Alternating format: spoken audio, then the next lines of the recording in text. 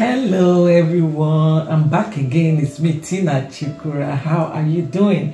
Happy new week.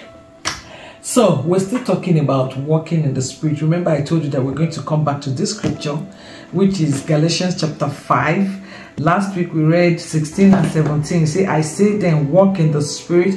That is Apostle Paul talking to us. And you shall not fulfill the lust of the flesh. For the flesh lusts against the Spirit, and the Spirit against the flesh. And these are contrary to one another, so that you do not do the things that you wish. Because the things that you wish, like I said last week, the Bible told us that the heart of man is desperately wicked. So constantly what the heart is wishing is definitely something of the flesh, something that does not go in line with the will of God, something that God does not want. Have you ever asked yourself that why is it that every time I read some things in the Bible, I asked myself that, like, there are some things that I know that I do or that happens, around me, and then I eventually see it in the Bible that God does not like it. I be like, okay, why is it that everything that I do that is not good is what actually is in the Bible that God says we should avoid? So that is what the flesh does, and that is what the devil does, introduce those things to you, and that is what the heart, where the heart constantly drifts to and what the flesh want to do. And today we're going to look at those things that the flesh wants you to do, and the Spirit of God is against it.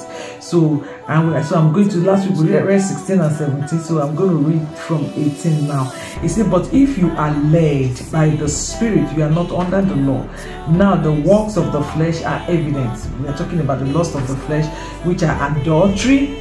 Are you listening? It says adultery, fornication, uncleanness, lewdness, idolatry, sorcery, hatred, contentions, jealousies, outbursts of wrath, selfish ambitions.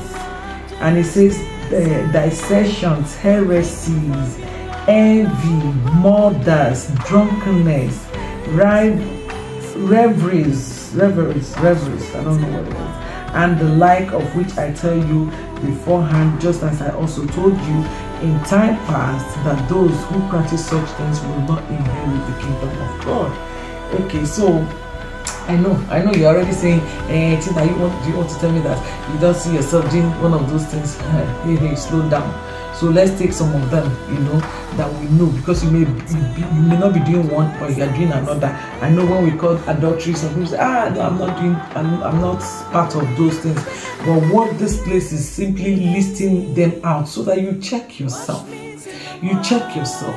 Which one are you drifting into? Which one is your flesh leading you to do? Is it is it adultery? Is it fornication? You know what is fornication, you know what is adultery, and you know what is, I think, lewdness. If I talk about lewdness now, some people will want to stone me. Lewdness is something that is not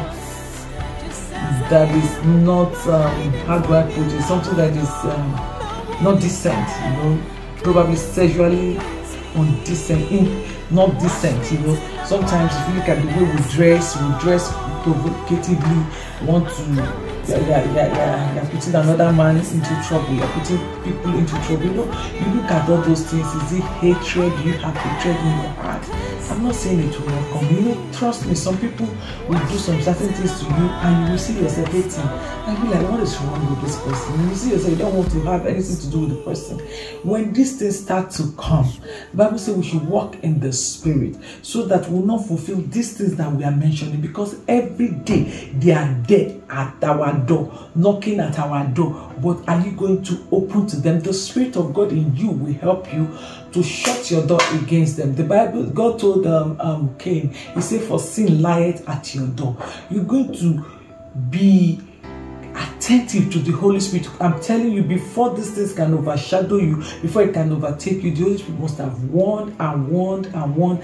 And when you refuse to listen, maybe he steps aside, and then you begin to do those things. May God deliver us in the name of Jesus. If you find yourself in any of those, maybe jealousy, you're just jealous of someone.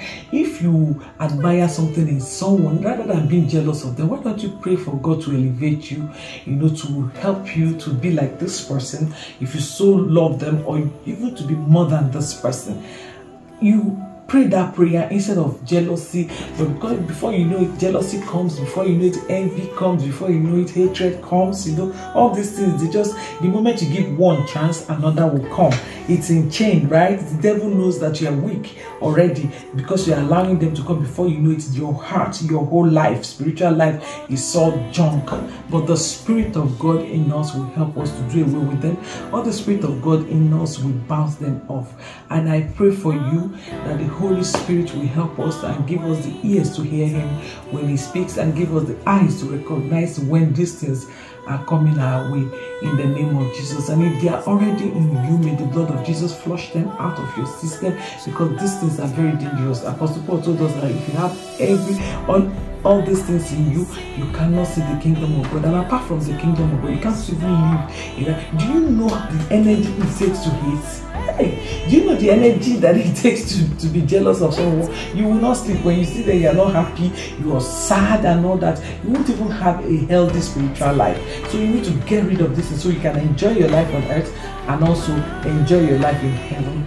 May God bless you, and may the Holy Spirit help you as you go on the journey to flush out all these fruits of the flesh in Jesus' name. God bless you. Until next week. I think Tina, I love you.